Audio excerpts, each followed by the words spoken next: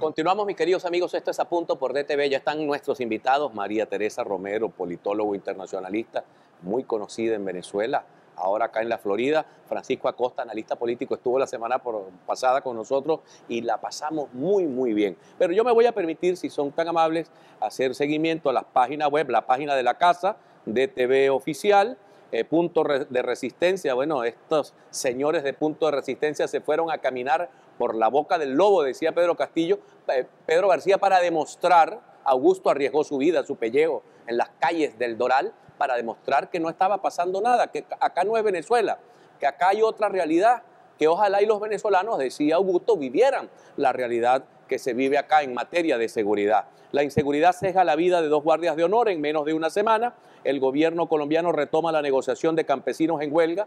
Tengo la impresión de que el presidente Santos tiene muy malo manejando estas huelgas campesinas porque todas terminan en violencia. Juan Carlos Varela, elegido presidente de Panamá, parte del tema de hoy. Carta pública de Diego Arria a Rodríguez Torres. Este es un tema que vamos a trabajar en los próximos segmentos en nuestra página, la página del programa, apunto.com.be. El gobierno pone a prueba la paciencia de los chavistas con la tarjeta de racionamiento. Les anuncio que el chip de la gasolina va a ser instalado en los próximos días, en la próxima semana. Hoy en el Zulia hubo una reunión con periodistas para anunciar esto. Enfrentamiento en la UCAP, en Ciudad Guayana, dejó heridos en el Zulia, en la Universidad Rafael Urdaneta. Hoy se cumplen 164 días que Maduro prometió publicar la lista de empresas de maletín y nada de eso ha pasado.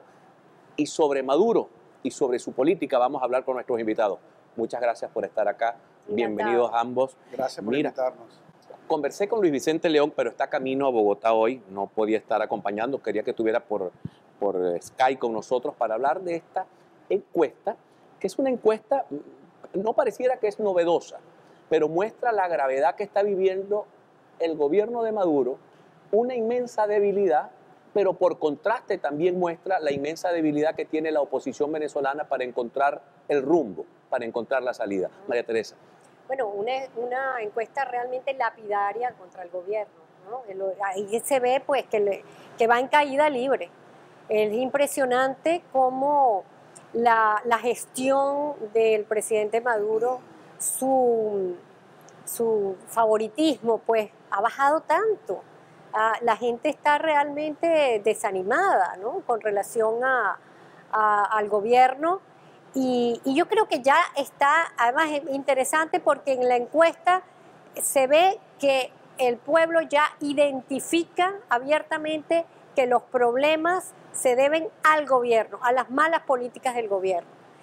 También establece, cosa que me llamó la atención, que el encarecimiento de la vida, que la escasez de alimentos sobre todo y la inseguridad eran los 3 más importantes, digamos, problemas de la sociedad venezolana, y que chavistas también están metidos en esa percepción que pues las políticas son malas. Pero fíjate, Francisco, que hay un tema, lo ha referido nuestra amiga con mucha claridad. Las consecuencias, esas son las consecuencias, esas no son las causas del conflicto. O sea, el venezolano, aún a pesar de que ha avanzado en su nivel de percepción de la realidad, todavía no identifica las causas, sigue dejándose guiar por las consecuencias. ¿A qué le atribuyes esto? No, yo creo que eso es un error de interpretación. A ver. Yo primero quiero hacer una pequeña aclaratoria. Yo como economista y científico social, y científico, todas las áreas científicas nos apoyamos en la estadística.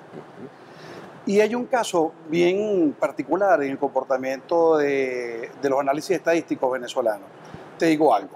Uno cuando observa una marcha está viendo un comportamiento social donde uno tiene una percepción de primera línea, digamos, sin basamento científico, se basa en la observación y uno puede comparar cuál candidato, cuál fuerza política puede estar moviendo más o menos personas. Sí.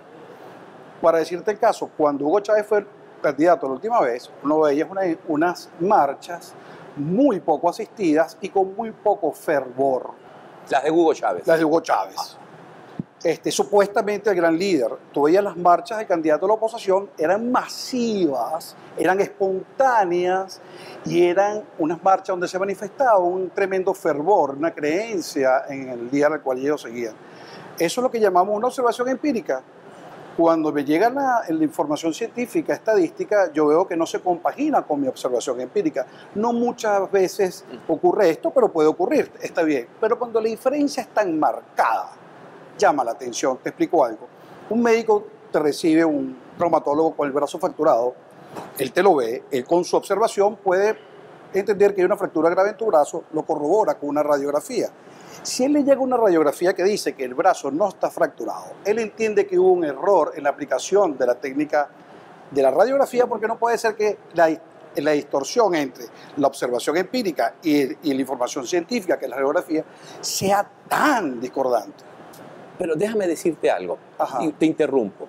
En la pasada campaña electoral yo acompañé a Enrique Capriles en una cosa que se llamó la Marcha del Oeste o la Caravana del Ajá. Oeste, que era una gigantesca caravana que se dirigió hacia los barrios más pobres de Maracaibo. Okay. Después que llevábamos media hora en la marcha, yo miré a Enrique Capriles y le dije, tú no ganas las elecciones. O sea, tú no ganas las elecciones. Cuando entramos a la zona asfaltada de la ciudad de Maracaibo, era una cosa gigantesca Claro. el apoyo popular. Pero Pero cuando entrabas a la zona... Eso tiene una explicación. A ver. Y la lectura es la siguiente. Yo empecé mi carrera en trabajo de campo. Primero que estamos hablando de encuestas que se hacen en un entorno no democrático y no libre, donde hay una clara persecución del Estado y una clara utilización de la herramienta del Estado para castigar a aquellas personas que no se alinean con el Estado. Las zonas más débiles son las zonas pobres. De hecho, el Estado se retiró de las zonas más pobres de Venezuela y las zonas más débiles están en manos del AMPA.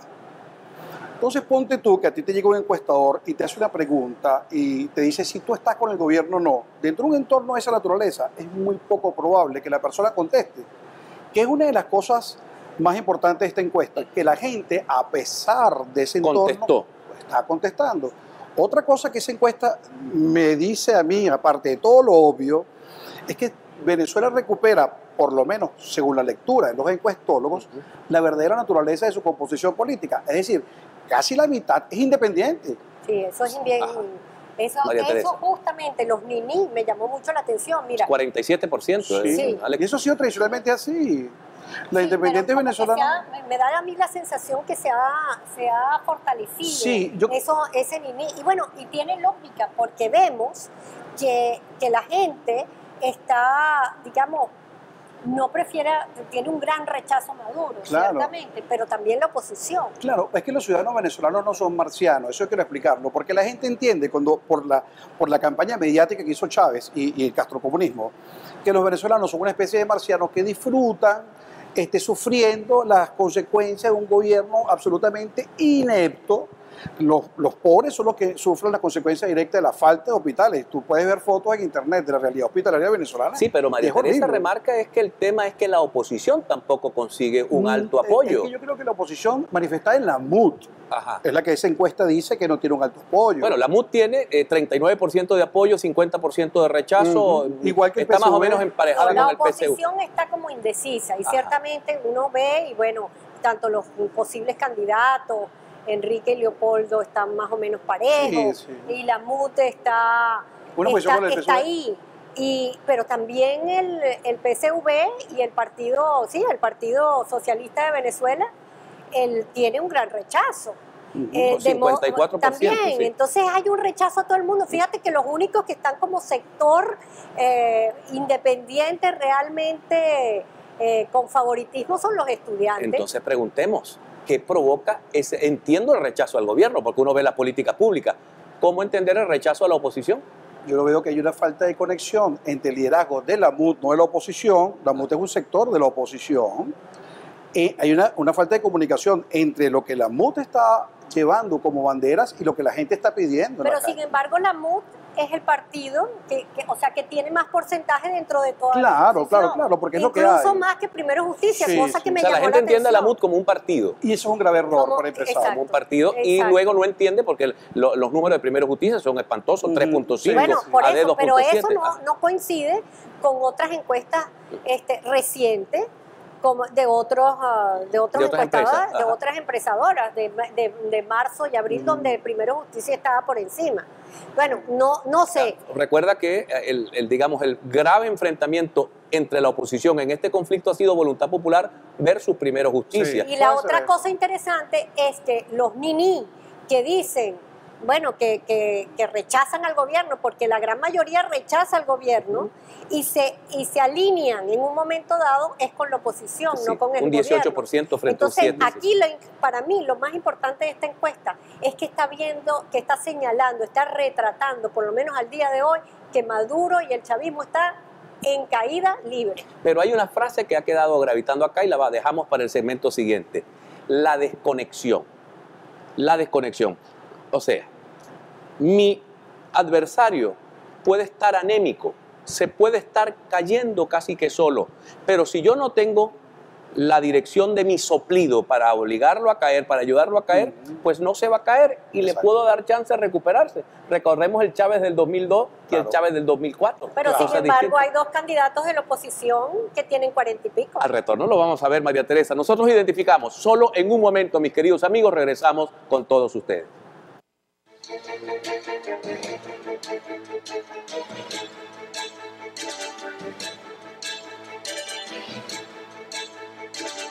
Continuamos, mis queridos amigos, continuamos. Esto es A Punto por DTV. Nuestros invitados, María Teresa Romero, politólogo, Francisco Acosta, analista político, científico social. Estamos analizando el tema de las encuestas y revisando y analizando las variables. Las variables para poder entender lo que está pensando el venezolano, las opciones que tiene el venezolano y las opciones que tienen los factores en pugna, digamos, los grupos políticos o sociales que se enfrentan en la crisis venezolana.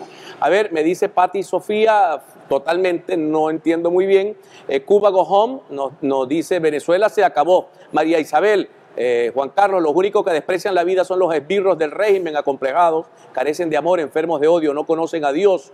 Te sacan una foto muy buena acá, Francisco Acosta. María Rincones nos dice, Juan Carlos, debe ser que lo que quedan ya una parte para el Baji ese y por otra parte se mete Ramírez en su cuenta. Esto debe ser un tema de la corrupción. Mariano 69 Fernández, lo sigo y usted es un gran periodista, muchas gracias, pero difiero con usted. Capriles ganó las elecciones, todos sabemos que nos las robamos.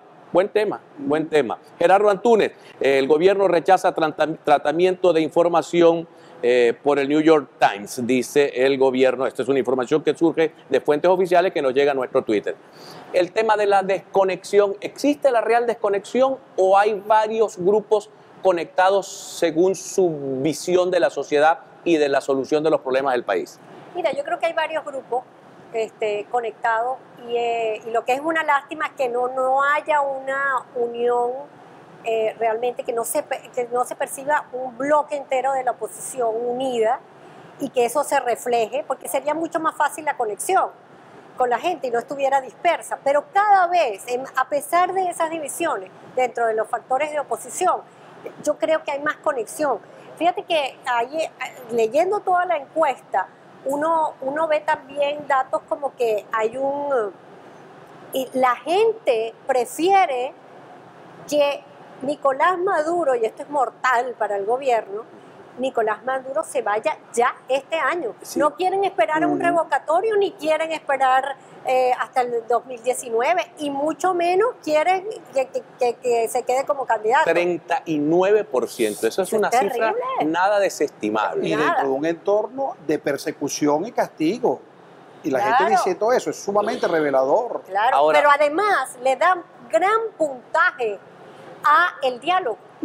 Al diálogo, la gente no quiere muertos, la gente no quiere enfrentamientos, prefiere las marchas pacíficas, no le gustan las barricadas ni otro tipo de cosas, de modo que estamos viendo que el comportamiento, tú decías una cosa bien importante, o lo decíamos entre telones, puede ser que el gobierno no sea un gobierno democrático, pero la sociedad venezolana revela esta encuesta y otra, que tiene un comportamiento como si fuera de una Absolutamente democracia. de acuerdo Ahora, con pero ella. caen si es que esto está calificado como una dictadura. Lo es, no hay Ajá, duda. muy Lo bien. pero Pero claro, no hay yo duda. también. El presidente de la Yo- Rúa se fue con una manifestación de 200.000 personas frente al Palacio de Porque Gobierno. había ciertas instituciones Porque en tenía- Argentina que en Venezuela no Ajá. existen. Y entonces se va a ir Maduro con marcha No. pacífica. No, porque no es un régimen, obviamente. Democrático, por Ajá, supuesto. entonces digo yo están que la equivocados los gente- venezolanos en esa percepción de que No. con marchas pacíficas va a No. salir este gobierno. ¿Cuántas marchas se hicieran en el 2002-2003? No. Yo A creo ver. que la gente no está equivocada. La gente A ver. quiere que sea pacífica y eso, por supuesto, es loable. Ahora, cuando haya un liderazgo que realmente encuentre conexión con las masas, como lo pudo tener Leopoldo, que trágicamente se entregó, ¿Tú crees que cometió un error? para mí es un error. María Teresa cometió un error. Mira, eso hay que verlo a mediano plazo. A mediano plazo, porque fíjate que está un punto por encima de Enrique Capriles ahora. Obviamente, el estar preso en Venezuela parece... El martirologio nacional. Sí, es así como que si la generación de 1928 y los adecos estuvieron presos, ahora todo el mundo tiene que estar preso, sean Pérez Jiménez. Entonces eso es como, eso gusta a la gente, eso le dio favoritismo también a Enrique Capriles en su momento. Pero no estamos en una situación electoral, y esa es la diferencia. Ajá. Fíjate algo, aquí hay dos puntos que yo creo que hay que hablar con absoluta sinceridad. Primero, que Leopoldo al entregarse no dejó a nadie. El Chávez mismo, cuando estaba por morir, que se va, ¿qué hace? Agarra a Maduro en televisión. Imagínate le pone tú, la mano María en el Corina hombro. Machado y Antonio Ledesma. Sí, no, yo no digo que. Déjame aclarar un momento el punto que iba con esta explicación. Chávez, antes de irse a morir a Cuba, agarra en cadena nacional a Maduro y dice: este hombre es el hombre que me va a suceder. Cuando Leopoldo se entrega, no queda claro el liderazgo. Y construir un liderazgo cuesta mucho tiempo, esfuerzo, dinero, coordinación. Claro. Entonces quedó diluido entre María Corina, Ledesma, Carlos Vecchio, que está haciendo un papel muy valiente al no entregarse, etc. Pero para mí lo de Leopoldo fue un error, pero déjame continuar. Entonces, ¿qué sucede? Tenemos que el liderazgo que queda en la calle es muy atomizado. Debe que haber un momento... O sea, Ledesma no logra consolidar liderazgo nacional, María Corina Machado no logra porque consolidar no está liderazgo trabajando nacional. en ese sentido. Aleipia para mí está inteligentemente orbitando alrededor de María Corina y esta tendencia no de diálogo, por decirlo así, o no de la MUD, esperando su momento. Él sabe que es un hombre muy inteligente. Él, después de salir de un gobierno tan desprestigiado como el de Carlos Andrés Pérez, que terminó en la cárcel, él sale y gana la alcaldía de Caracas. Claro. Un político O muy sea, es hábil. un verdadero sobreviviente de todo Sí, este sí, conflicto. sí. Pero a donde yo quería ir es que debe haber algo ahora, y ese es el problema, que la gente se motive a una acción en particular que determine la caída del régimen. Muy bien. Eso que acabas tú de decir, entonces te lo pregunto, ¿cometió un error Enrique Capriles y la Mesa de la Unidad Democrática, digamos, no sé cómo llamarlos, No los creo. que fueron al diálogo, cometieron un error creo que han cometido debilitando ningún la error. calle, que era su instrumento de presión en las reuniones con el gobierno? Según esta encuesta, ninguno de los dos cometió un error. Leopoldo, en mi percepción y en mi lectura, desde Leopoldo López subió de un menos de 10% a un 40 y pico, porque uno lo ve en la encuesta, si ve la tasa, ya subió. Y Enrique Capriles se mantuvo, o sea, en lo mismo 40, están prácticamente técnicamente empatados, y no solamente se mantuvo, sino que subió con relación a diciembre, noviembre. Que venía golpeado a partir de la pérdida de las elecciones. Sí. ¿Qué es lo que quiere decir esto? Coincide entonces con que la gente quiere calle pero pacífica, quiere un mártir, quiere un héroe, como hizo Leopoldo, pero a la misma vez quiere marchas pacíficas, quiere la sensatez, quiere un diálogo. Es decir, hay dos públicos dentro de la oposición y eso es, bueno, eso pero es... estoy de acuerdo contigo en eso, pero falta algo. Eso tiene que ser liderizado. O sea, eso que se hablan con mucho amor y mucha fe de que no, cada uno es un líder, cada uno, no. No hay movimiento de masas que no tenga liderazgo. Claro. Que Sobre sea efectivo, todo por supuesto. la Venezuela caudillesca, pues la naturaleza del venezolano. La naturaleza de cualquier sociedad. Pero si están ahí que tienen más puntos que Nicolás Maduro. No, yo no digo eso, sino que no lo ejecuten. Pero O sea, que ninguno de los dos suma la gran masa, la hace la masa crítica, lo que dirían los marxistas, la masa crítica. Capitaliza la rebeldía de la sociedad. Me explico, capitaliza de hecho. Bueno, porque uno quiere resolver la rebeldía con elecciones y otro quiere resolver la rebeldía con el 350 de la Constitución. Exacto, pero ningún... Por Los métodos son distintos. Sí, pero Leopoldo no tiene capacidad de hacerlo porque está preso. Ajá. Y Capriles... Por ahora, pero es que no está Claro. planteada ninguna elección en este momento. Es lo que estoy hablando, sí. Por Pero, eso. pero independientemente... No, ellos plantean que está, digamos, el grupo de la salida plantea es el 350 de la Constitución, la renuncia del presidente. Es que una elección hablar de elecciones ahorita no tiene sentido, porque primero habría que reconstituir los poderes electorales. Ajá, pero entonces, ¿cómo sales del régimen? Desestabilizándolo, claro, eso es política.